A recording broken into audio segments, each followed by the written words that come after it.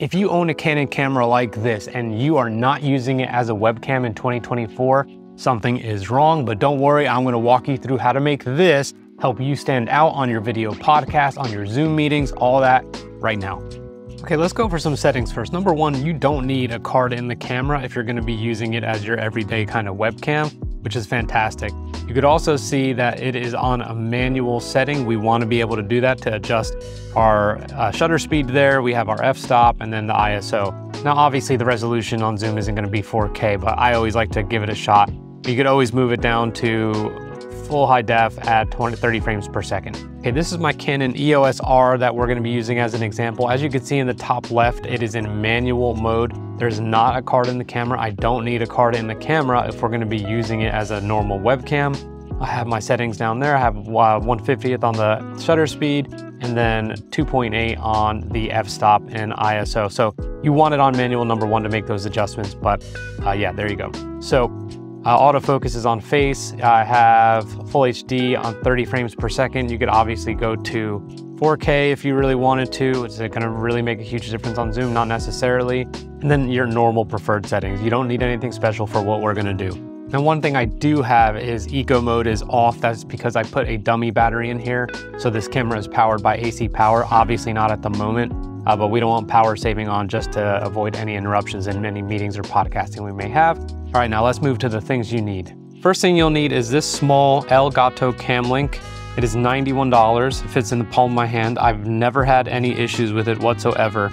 It has a USB connection right there, and on this backside, it has a connection for an HDMI.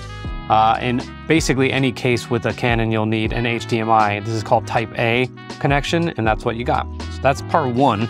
Next thing you're gonna have to do is determine the HDMI connection on the camera itself. So this HDMI out right here signifies this is actually for a mini, and that is a Type C. So we need an HDMI cable that's Type A to Type C. I'll show you what that looks like. So here is my HDMI cable. It's pretty long on purpose. I have my HDMI Type A connection piece, and then I have here the mini HDMI, that's Type C. So this is gonna go right into the camera.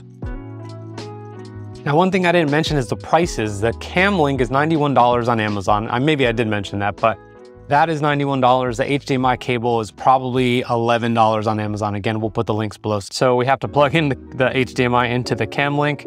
So the HDMI A, here we go.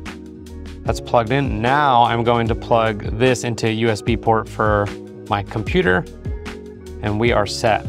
One other thing I did forget to mention when you're plugging it is you will know it's working if it lights up. And there you got the little soft white light and it's blinking, okay? So two items we're talking about $100. And if you have a pre-existing camera, it's literally, that's all it's gonna cost you to level up dramatically. So let's take a look. All right, again, no card in camera. I did connect a AC powered battery. I'm gonna flip this screen out because I always wanna be able to see what's on that screen, not only just the computer. Okay, so there I am looking nice and fresh, but we go here to video and it will say Camlink 4K.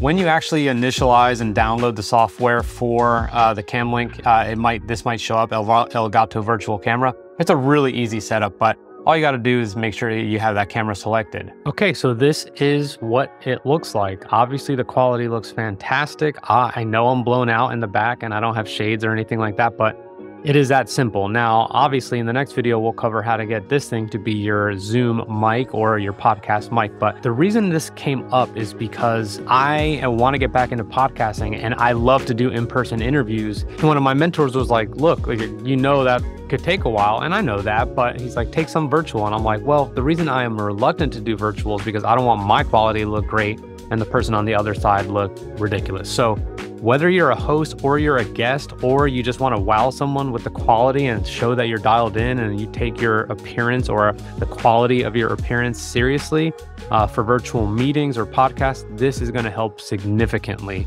So if I left anything out or you have any questions, definitely leave them in the comments. Obviously, we'll make sure that we leave some links down below. They are going to be Amazon affiliate links. So yeah, I get a tiny commission if you get anything.